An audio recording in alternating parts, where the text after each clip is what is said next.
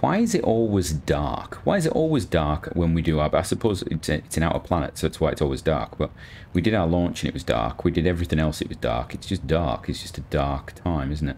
Right, we've got about 260, 250 meters per second to go. You can see we've been burning so long now that the previous stage is 70 kilometers behind us.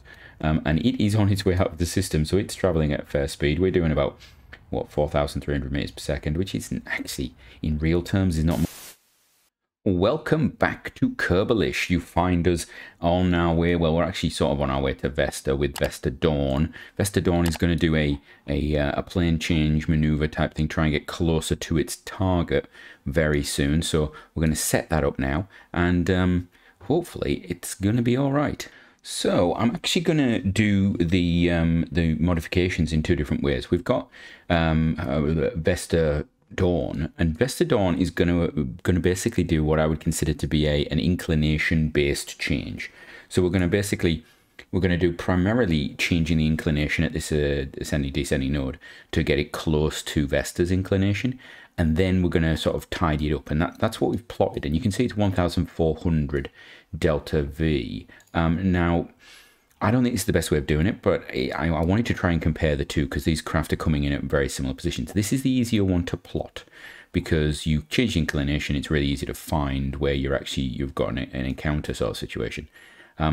It is not the most efficient though, because once you're in the sphere of influence of the sun, you are spending quite a lot of time and effort on other things. Oh, right, there we go. Need to get ourselves in position there. We were on time warp. Need to stop that. I don't know why it did that. It should have been warping to the correct position. We'll get that on there. Let's fire some engines. And this thing it's a minute and something long. It's actually a long burn. And it's a lot of our fuel. Now, we should have a look at it, and we should have enough fuel still to land. But again, this craft doesn't have to land. It's, we don't have a mission for landing. I'm probably going to have to send something else to complete a mission when we get a mission to land on Vesta. So this is just a test, really, to see what's going on. And it's basically, it can do some of our science collection and stuff if we need it to. So that's what this is about. But we can also play around with it a little bit. So there we go. We're going to do that. We're going to take it to its position. We're going to let it get as close as it wants. Here we go. It's doing his little burny. You can see we're going to have what, about 2,000 left on this. It will be 2,500 to capture roughly is what I'm predicting. So having used all this, we're going to have to use some of the landing engine to actually do the capture, which is fine. It's got plenty of fuel, and Vesta is tiny. I mean, the reason that this is actually a hard rendezvous is because Vesta is tiny. Right, there we go. Have we actually got an encounter now? That's the important one. I think we do. Let's where's Vesta? Where are you? There you are. Right, let's focus view. How is my encounter looking? It's not great. It is not great. Let's try. Oh, is that better? Ooh, that is very close actually. You can see Vesta is not circular. I don't know how it's going to swing. We should be okay at that point now. So we can add in our next sphere of influence change. There we go. It's going to get to Vesta in about a year and 100 days. So year and a half, year and a quarter, something like that. Right.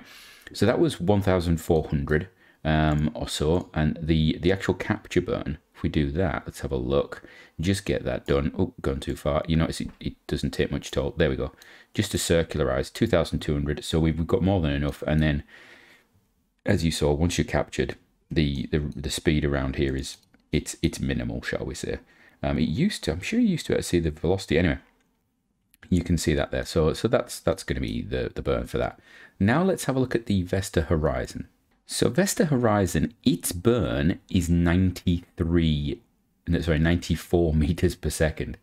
It's coming from pretty much the same orbit. There's only a slight difference in its orbit.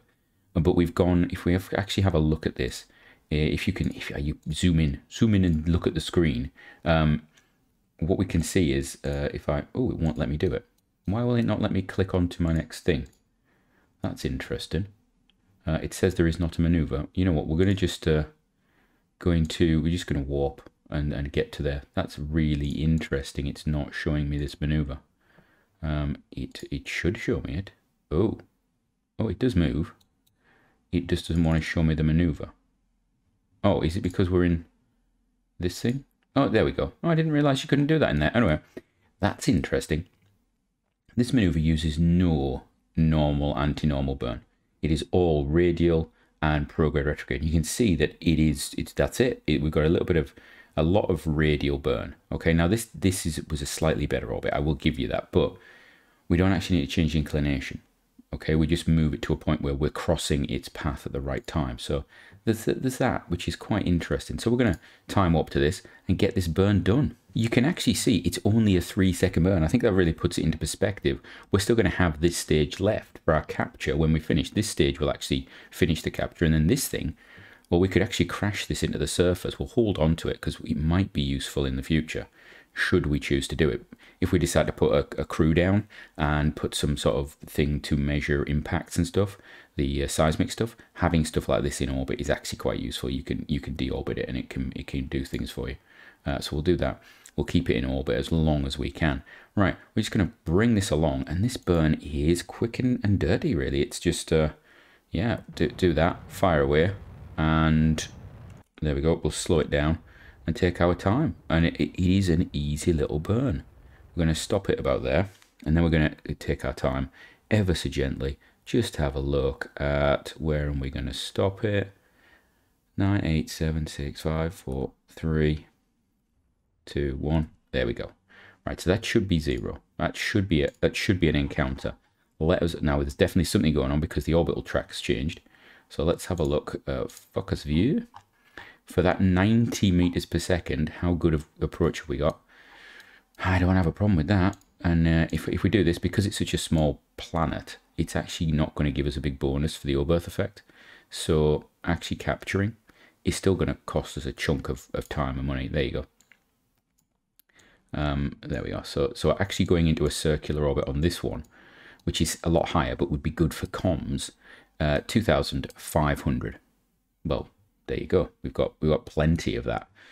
So we can just get rid of that. So we'll put that one in as well. Done, sorted, perfect. Both those will arrive in 1 year and a bit.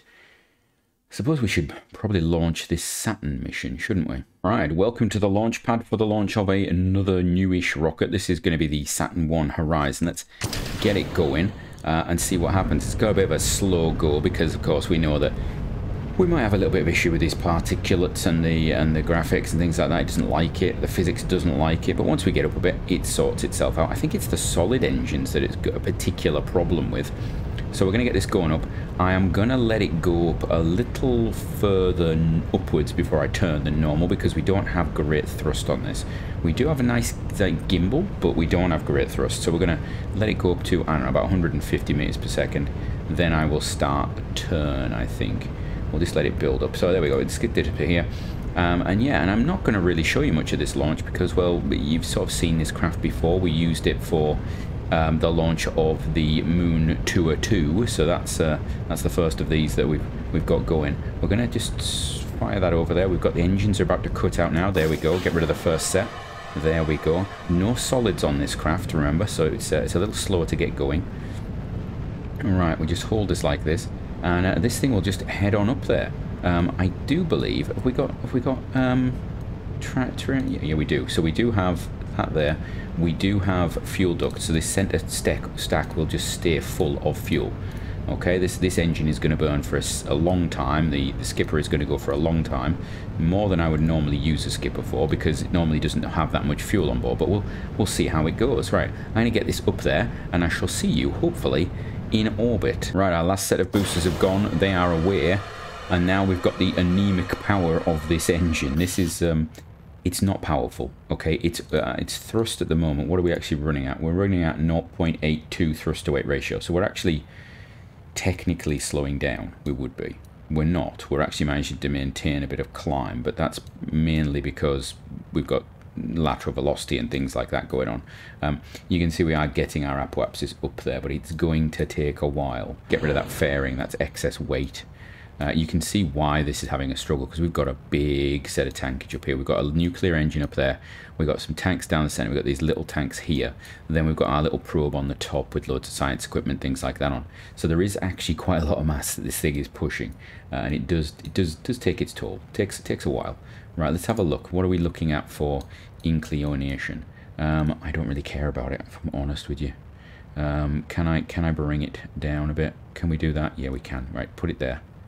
Put it there. We'll do that. It's not a big loss for our thrust, but it might help us. It might help us a little bit in our transfer if we actually get a nice sort of alignment. We're actually aligning to the moon because I tend to, and I do this in RP1. I align to the moon. I align to the moon for my interplanetary probes, even if it's not actually what needs to be done, because it's a better zero out than anything else, pretty much. You can see, yeah, our Parallax is coming up now. I think we're gonna be okay. I think we should be fine. I'm always paranoid about these when they've got low thrust, because Kerbal is very not a low thrust game. It's like a, you know, high thrust, high tempo sort of thing. Right, there we go. What's that? That's 99 by 99. Superb. Right, now Saturn is easy to get to because it's big. So you get into the sphere of influence easy, and then you can, it actually, getting your maneuver node to put you in the sphere of influence, I always find is the hardest bit. Right, there we go. Where do we want to come in? How do I want to do it? What we're going to do? Right, we are currently flying through Saturn's, in fact, inside Saturn's rings, is it? I think it might be. It might be inside Saturn's rings, so I think that's good. What I'm actually looking at is I'm looking at the plane here, and I'm trying to put that periaps reasonably near that plane, because we can fix everything else. So we're going to come in here, we're going to exit that way, so that if we go into orbit, it's going to be going the wrong way. Yes, it is. Right, so we're going to come in at the back there, leave at the front, which means when we go into orbit, oh, come on. Right, when we go into orbit, we're going to be going this way, which is the same as all the others. We could target Titan, which would be quite nice. Or we could actually start on the outside, get Petus. Anyway, what we can do is we can capture and then we can figure it out. So that's going to be that there. What I should add that's I think quite interesting is our node it's a 5-minute burn. Start time is about a minute after a minute before in effect when the node is going to be. So because we're front loaded, we've got 150. We've got over half of the delta V is coming from a stage that's going to burn out in a minute. We're actually burning with the nuclear engines after that. It actually means that it has actually balanced it out a bit, which I think is quite good. I think it's very easy to mess up and just go over at half time, particularly when you've got split stages like this. And we can fire this engine now. There we go. Fire it away. Get going. So I will get this burning, and I shall see you if something happens. Why is it always dark? Why is it always dark when we do our... I suppose it's an outer planet, so that's why it's always dark. But we did our launch and it was dark. We did everything else, it was dark. It's just dark. It's just a dark time, isn't it? We're going to do speedy uppy. There we go. Speed that up. Right, we've got about 260, 250 meters per second to go. You can see we've been burning so long now that the previous stage is 70 kilometers behind us. And it is on its way out of the system, so it's traveling at fair speed. We're doing about... what, 4,300 meters per second, which isn't actually, in real terms, is not much for Kerbal. Quite a lot. It's a bit of a whack. Right, under 200 now. Yeah, another minute to go or so, and then we should be done. So what we can see there is we've gone too far, I think. Right, let's zoom in. I think I'm going to need a retrograde burn. Pull it back. Oh, what's that? What is that? We've got some interesting encounters going on here. Now, the positive is we might have got a lot of our sort of our normal burn and stuff done. So that should hopefully still be okay. No, it's not. Nope, none of it's done. Okay, this is gonna be annoying. Oh, so annoying. So doing a little bit of a retrograde burn, but mainly a normal burn. So it shouldn't be too much of a negative for us if we don't start perfect. Right, there we go. And I think we'll start now. There we go. Instant plume there. Instant plume from the nuclear engine. I do like it. I like the way the engine warms up gradually. I don't like the way that we've got those struts stuck on the bottom of there. It looks very bad. So you can have a look inside. There you go. There's the nuclear engine surrounded by its fuel tanks. What we could have done is actually have the fuel tanks decouple to make it more efficient. I chose not to do that because, well, it was more faff.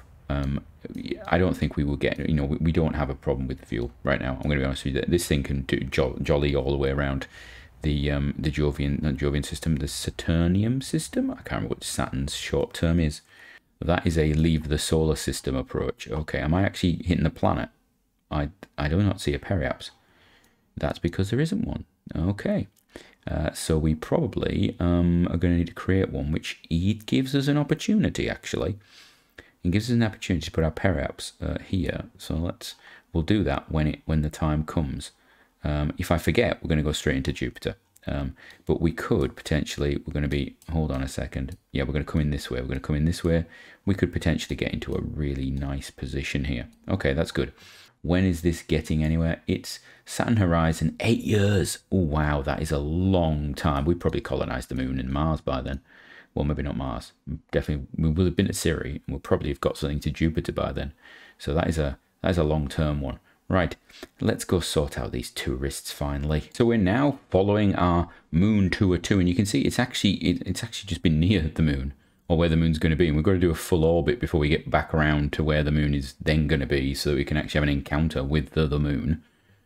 We have 5,509 meters per second, so we can do pretty much whatever we want. We could probably, I mean, I don't think we could land this thing on Earth. We couldn't land a thing on Earth, but we could take it to another planet, actually. Let's just fire the engines, get the engines fire.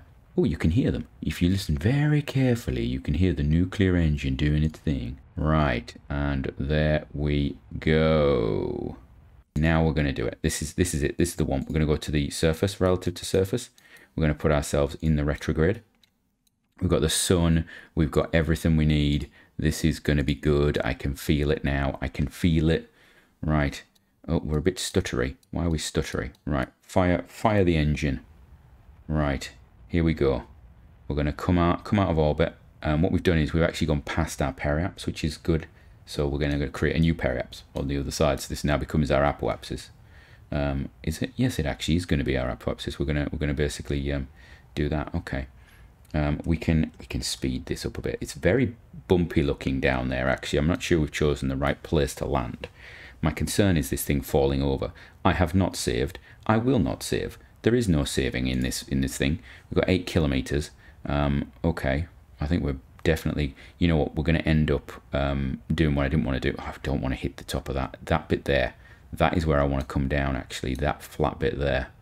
Yeah, just keep burning. In fact, we're going to do that. I'm going to slow us down as much as possible. And then put us back onto our retrograde. And do that. And there we go. Right. That looks hilly. So what we're going to do is we're going to point upwards. I'm going to just slow us down a bit. Do that. Let's have a look. I want to just hold us up a bit. There we go. Yeah, that's good. Stop us falling. Let us drift sideways so we can get over this bit, which looks a bit flatter. I hope. How are we doing, team? Are we having fun? We going good? Yeah, it's good. So, oh, there we go. We're now heading up and down again. Right, okay. Let's put us into retrograde. And let this thing go a bit. And there we are. Right, that's as good as I want to go. Fire the engines. Let's slow it down. Uh-oh, might be a bit late. Well, we're past the big hilly bits anyway. I don't care about losing too much fuel here. It's more about losing Kerbals. That's the concern. Right, here we go. Coming down. We've got kilometer. Oh yeah, we've got loads. We are good. We are golden. We are golden. And of course, the good thing is, not only do we finish the touristy contracts, we've got, I think there's 2 of them that require this. And not only do we finish the touristy contract, but we also get 2 Kerbals back. Now, they are both engineers. So I'd have liked the scientist. I was actually considering, and this is a thought that popped in my head, if we'd actually got them when we were around the moon, if they were scientists, I could have dropped them off at the station and then just left them there. However, the mission would not have been completed to recover them, which I think is quite interesting. They would become part of the crew, but they wouldn't have returned home. So the mission would still be open to sort of recover them, and we'd have had to bring them home another time. But they could have been scientists, which is quite funny. All right, what's the thrust to weight right now? 0.96. Oh, it's because I'm down here. Okay, that's interesting. So it's about at a third. So it's almost 3. Our thrust to weight is almost about 3 right now. We are coming down reasonably fast. Just put a little bit more into it. There we go. Let it cool down. I say cool down. We're going to land where there isn't rocks finally. That's going to look not at all terrible. It'd be nice if it generated the rocks once it knew where you were going to land. We're going to slow it down a bit more. There we go. And come on. Come on. Take it down. I'm going to slow us down a bit. Oh, no. Balancing it. 0.3. Down. Yes, there we go. Okay. Ooh, we are down. Right, what have we got? We have got tourists landed on the moon, landed on the moon, landed on the moon, landed on the moon, landed on the moon, landed on the moon. Right. So that means we should have, if we go down on here, we should have some just return missions. Let's have a look. Mars flyby, since flyby. Have they gone? Where are they? There's the 2. There's the tourist ones that we haven't done. Right, that's done. That's done. That's done. There's 3 there done. That's done. That's done. That's done. There's 3 there done. Superb. Oh, you know what? If we'd have put a science lab on this, we could have completed this. I hadn't even thought about that. Right. Time to get going. Oh, actually, I'm going to have to find one of these that is one of our crew. No, not you. Elkan. Can you do an EVA report? Where are we? Midlands. No, you can't. It's rubbish. We could get some samples out, but I'm not doing that. That's the way to craziness, isn't it? Right. I suppose it's time to go. So there we go. Go straight up and then go 90. Probably is the best way to do it. Like that. There we go. Pull this up a bit. And then there we go. Superb. How are we looking? Well, we're doing well. We're doing well. We're getting up there, right? Is this actually going to be the correct orientation around a planet? You know what? Is it? Yes, I think that looks all right. Okay. Yeah, that'll do. That'll work for me. That will work for me. Orbit is looking good. Okay, we'll do that. We've got 16 seconds to apoapse. We should be all right. We should be able to just get this thing into orbit. Ooh, actually, didn't think about mountains, did I? Ooh, that could have been embarrassing. Ooh, yeah, that would have been embarrassing. If anybody has seen one of my series, it was Hard and Uncut. Hard and Uncut. We actually did a thing where it's very close, actually. Yeah, that is a little closer than I would have liked. Hard and Uncut had a really interesting situation where I took off from, was it Dres or something like that? I took off from Dres, and yeah, I looked around, and then I didn't realise that I'd hit the surface, I think was the thing, or a mountain had come up, something. I was doing something. Was it a probe? I can't remember. I don't think a Kerbal was murdered in that situation, but it wasn't a pleasant situation. Let me just put it that way. Right, I'm going to get this thing all the way into orbit, and then we can get them all the way home, hopefully. Right, we are now approaching Earth. We did our burn, we did all that sort of stuff. You can see we've got about 3,000 meters per second left, so I'm not entirely sure what to do with all that fuel, with all that time that we've got to use that fuel. Put this back onto normal thing. What I think I'm going to do is, I think we're going to just try and slow this craft down. So we've got 6, 5, 4, 3, 2, I think at a 1,000. Yeah, we'll do that. So what I'm going to do is I'm doing my usual trick of, we'll point it towards the, nope, we won't do that. We'll point it up like, yeah, we'll point it up a bit there, like that. And then we'll just fire the engines. There we go. We had a delay on the engines again there. That's interesting. Why am I getting a delay on my engines? Let's see. I want to point up a bit. I want to get some more verticality to my speed, please. Oh, actually, wrong way. I want to go that way, don't I? That's what I want to do. Whoopsies. I want to go this way. Do I want to go that way? You know what? Just slow the entire craft down, sea monsters. You can actually land this thing with this level of delta V. Here we go. Just do that. Come on, let's do that. Slow the whole thing down. We'll be fine. It'll be fine. It'll be work awesome. There we go. We've got so much. I don't think we can use all of this fuel, even if we wanted to. We've got, you know, oh, what's that? 500. It's like, oh, so it's like 9 minutes of burn we've got on this.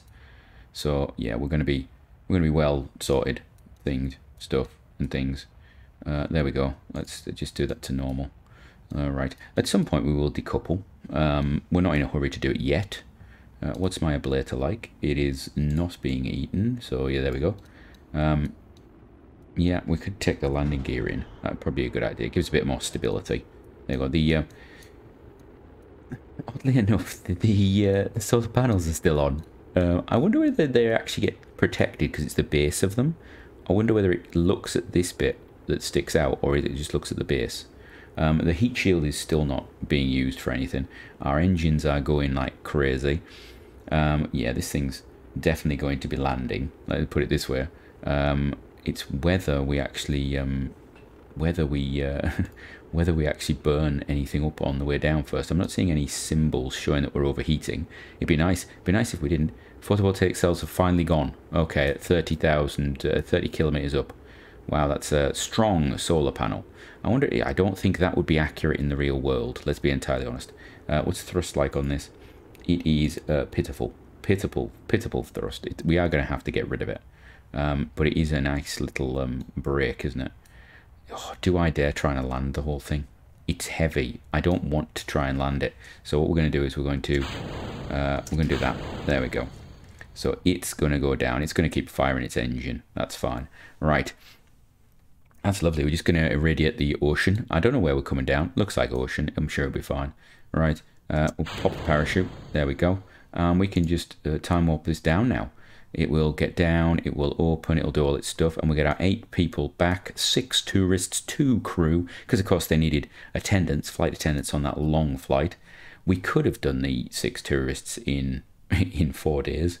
Instead, they've had 77 days they've had their trip. I think that might be a record for a trip to the moon. 77 days to go to the moon. They spent about 5 minutes on the surface, if that. I think it was probably less than that. You could probably go back and check the video. It was literally 2 seconds. Well, not 2 seconds, but it's 30. I don't even think we took a picture. Did we take a picture? I don't think we did. So yeah, that's if the thumbnail for this one is a picture of them on the surface, it means I've done it again, because that I did not take a picture of that. That is staggering. Yeah, so 8 Kerbals to the surface and back to Earth. How exciting. That's done. I suppose we can get on with something else now. Space station building, or launching some other craft, or doing some missions. We'll see what happens. Right, let's get these locked down. We'll get our 2 new crew. That will finish those missions, and we'll no doubt get some more crew we have to rescue. I might expand the astronauts complex just so I can get some scientists, because yeah, I think we need some scientists. We need to get some science going. Actually, we've got a lot of science we could probably collect, isn't there? Oh, how are you doing? How's that going for you? Okay. Wonderful. That's the picture, isn't it? We've rescued them. They're home. Right. Recover the vessel. Let's go. So if that was good for you, check out on the screen right now some links. You can see other videos you might like. Check out the channel, see if there's any playlists you like. There's also some links to other content creators there you might like. Or leave a comment down below. Like, subscribe, do all those things.